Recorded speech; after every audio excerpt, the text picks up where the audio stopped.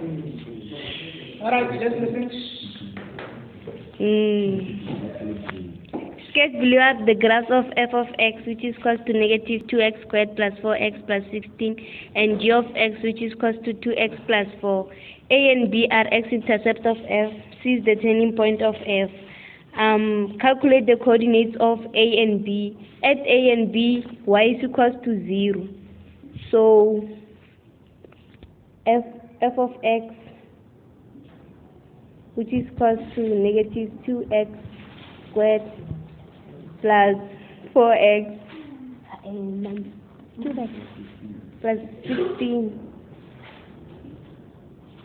0 is equal to negative 2x squared plus 4x plus 16 divided by negative 1, divided by negative 1, divided by negative 1, divided by negative 1.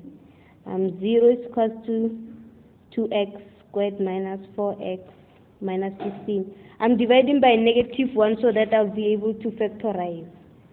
So 2x squared will be 2x, open bracket, x. The possible factors that will give me negative 16 will be 2 and 8. Then this one will be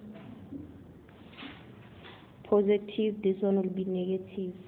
So 2x is equal to 8 over 2, or x is equal to negative 2. Therefore, x is equal to 4, or x is equal to negative 2. Then coordinates of